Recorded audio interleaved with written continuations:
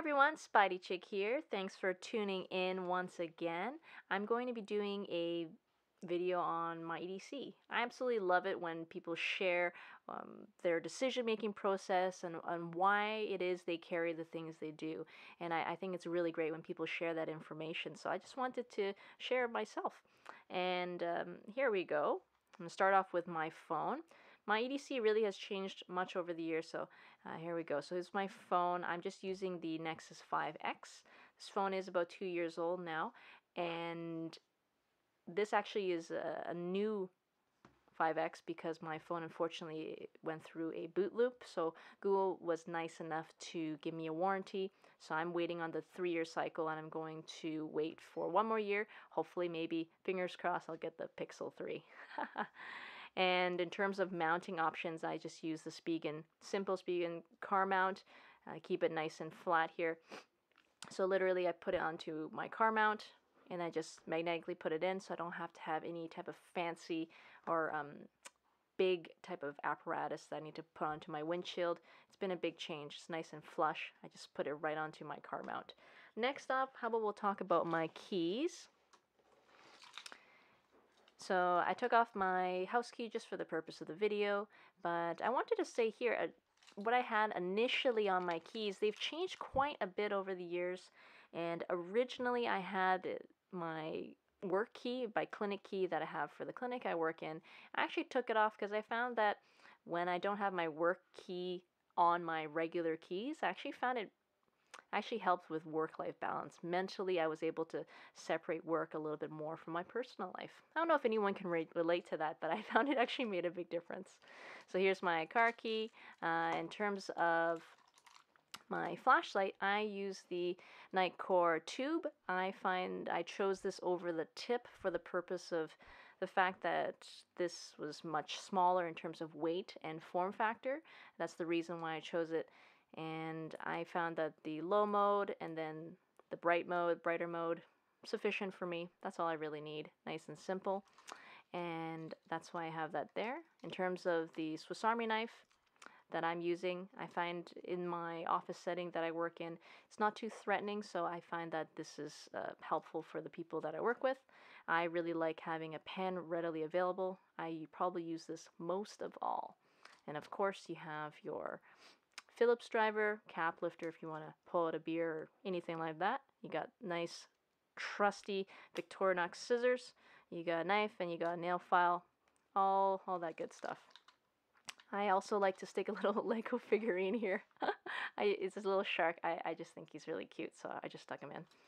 In terms of other things I used to have originally on my keychain, I used to use these Numith battery capsules to carry pills and any type of medications that may be required.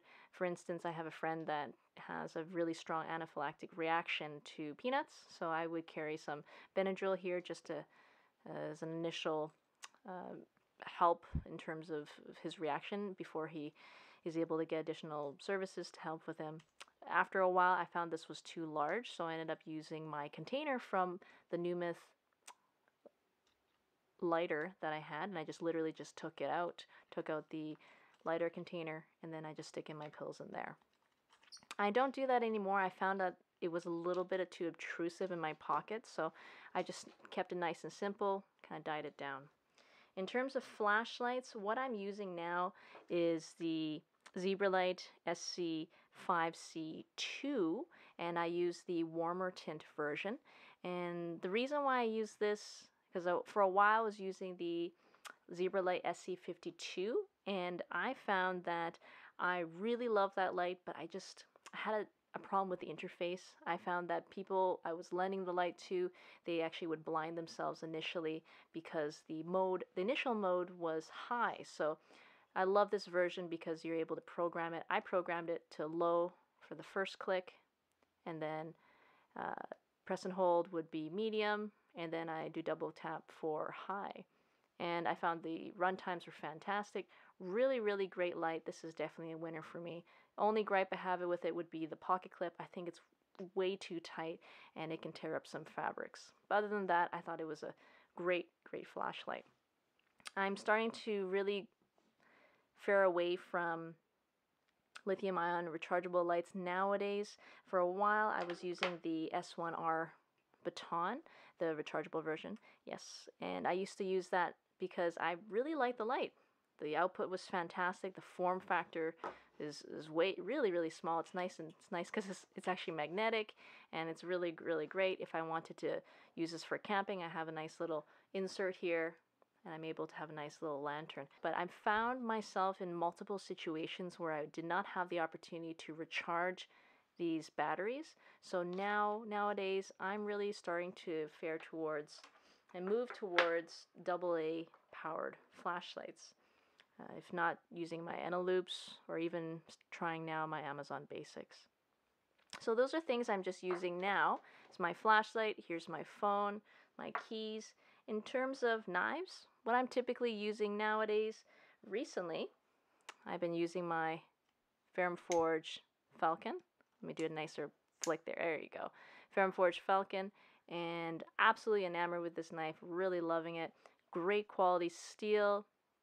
Really nice fit and finish. Ergonomically, it feels fantastic.